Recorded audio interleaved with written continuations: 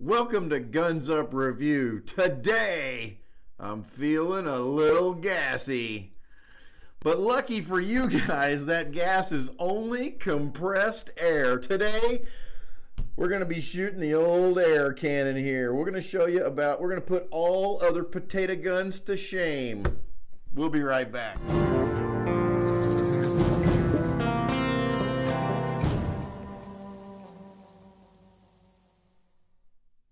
So this is what happens when you get a group of bored engineers and a machine shop and a few spare parts together.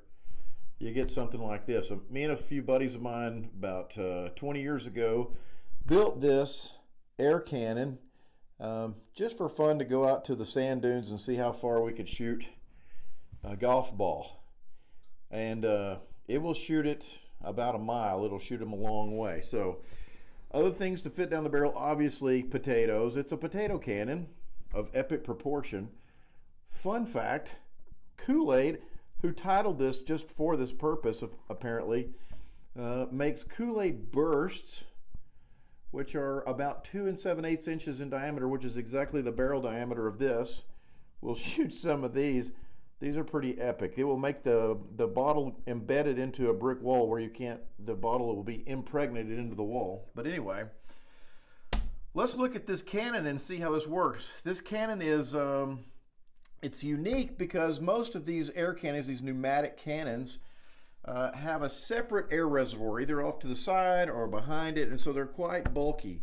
Whereas this one is one big barrel. The air reservoir is the barrel itself. So there is an inner and an outer barrel, and I'll show you here in just a second a diagram of how this works.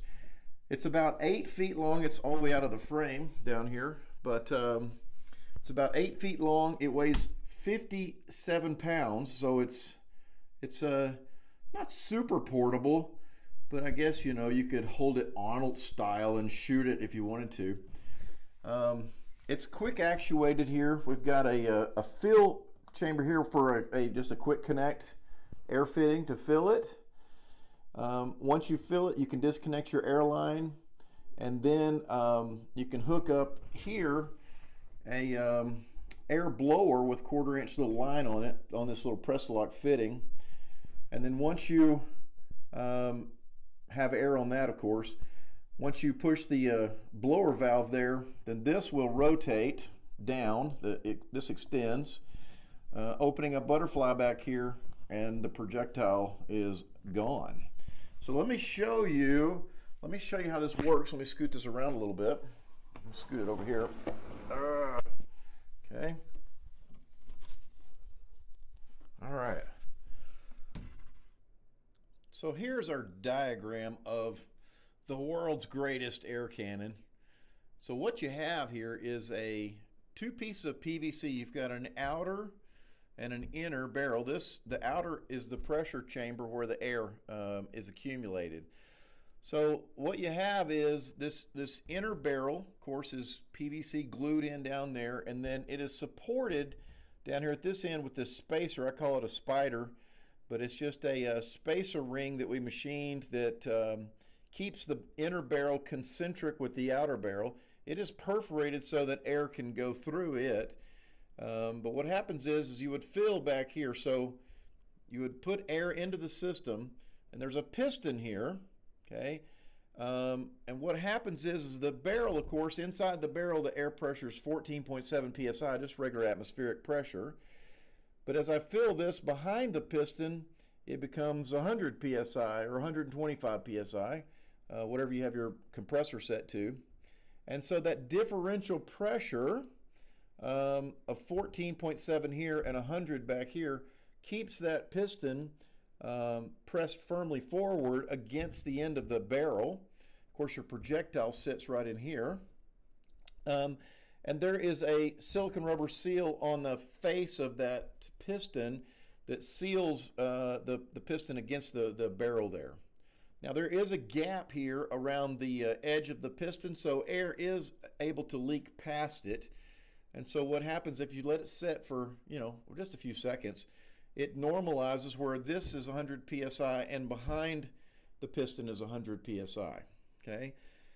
Of course, back here in the back, what we have over there, you can see we have a butterfly valve back here. And again, once I activate that little gold cylinder over there with my air blower, this valve is going to open, dumping all the air behind the piston. When it does that, the air in front here is going to push the piston backwards, and its path of least resistance is out the barrel. And so this air here is going to rush down and then out the barrel, and off we go with our projectile. So the difference in this and like a regular potato gun, let's say I had a potato gun that used hairspray or starter fluid or something like that, typically those will generate about 30 psi once it detonates, the hairspray or whatever detonates. However, this is going to put a full 100 psi on the projectile. So this is going to be a lot more powerful. It's going to shoot the projectile faster and farther. If only we had a rifled barrel. So anyway, let's go out and we'll shoot this a few times, and then we'll see what kind of damage we can do. Here we go. All right, so we're about ready for a test fire. I had to make me up a little male-to-male adapter because this has a quick connect and so does my air hose. So I've got this as an intermediary. I think we'll start off by shooting a piece of potato. I've got a piece now. I'll have to use my ramrod to get it fully seated in the barrel, and then we'll see what's going to go. But it's important here to kind of put a little bit of pressure on it to get the piston forward so that my projectile doesn't go back and fall out the end of the barrel. All right, so hold on, here we go. Okay, here we go. We're going to charge it up. We got the projectile is down the barrel. We're going to charge it up.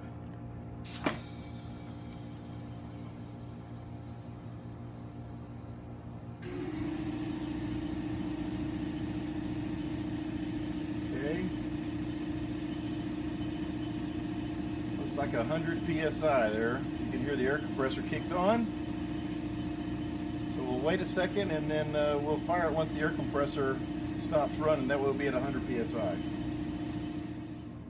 I'm reading 230 on my gauge, but I believe the gauge started out at like about 130, so we should be at a full 100 psi. So we're going to disconnect. Here we go. Okay. Step one. All right, step two. We're going to hook up to air here, and then we're going to fire. All right, here we go. All right, this is quite loud. All right. 3, 2, 1. Woo! I think we just vaporized some potato. All right, let's see what it looks like.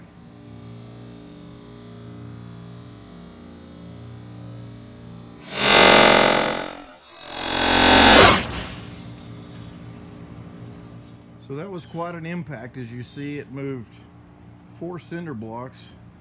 Those are the biggest parts of potatoes left, or those little pieces there. It went in a million pieces in all directions and basically just made the brick wet. Okay, so just a little potato starch is all that's left. Yikes. All right, next we're going to shoot. We're going to shoot see if we can burst a Kool-Aid burst. We're going to fire it into a folding table. It's got a 3/4 inch or maybe 1 inch thick particle board top on it.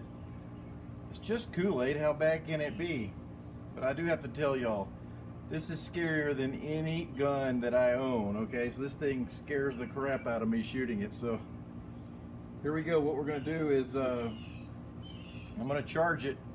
The Kool-Aid burst fits down the barrel almost perfectly. It doesn't need any kind of wadding around it, and we'll see what happens when it hits the table. So here we go. I'm going to charge her up.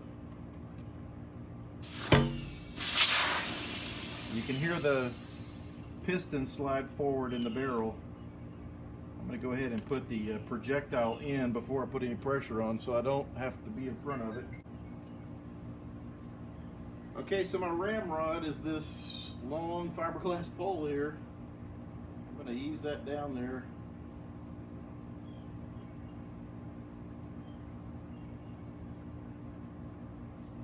Okay, I felt it touch.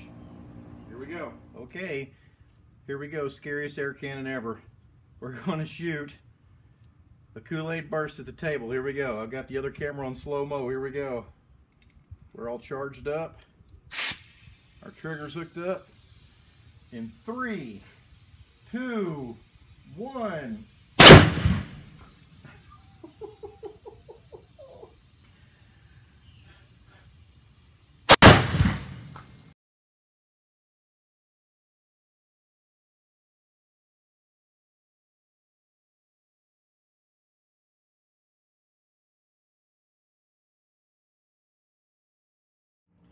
Okay, so there you go.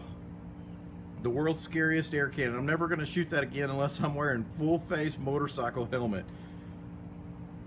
This is what happens to a Kool-Aid burst bottle going a couple hundred miles an hour after it hits a particle board table. It didn't put a hole in our table, but it did make some Kool-Aid disappear. So hit me a line in the comment. Tell me what you think I should shoot out of my cannon. We'll collect the top comments, and we'll shoot something else out of it in a later video. Thanks for watching, and we'll see you next time.